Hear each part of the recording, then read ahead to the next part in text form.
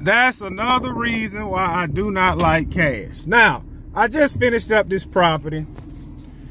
And the guy paid me in cash like you normally do. Normally when somebody pay me in cash, I make a beeline straight to the truck, put the money in the truck, and move on to the next property. Now, I want to show y'all something before I tell you. Y'all see all the traffic? All the traffic. All the traffic. This is from school. School let out all the traffic. Now, here's what happened. When I got to the truck, I normally pull my phone out my pocket. And I had that $100 in my pocket with my phone. Now, when I pulled the phone out my pocket, now, when I was on the property, my phone did ring and I answered it. And I forgot all about the money being in my pocket. So, 3 properties later, I said, let me get that $100 I got in my pocket. Wasn't in my pocket. So I'm saying, man, where's that? And I thought about it. I said, well, I did answer the phone on that property, so it's in the backyard.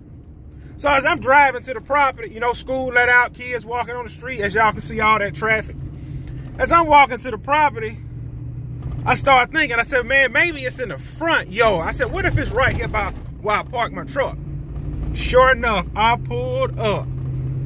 That money is laying, when you pull into that subdivision, it's laying right there on the ground, scattered. $100, $5 $20 bills.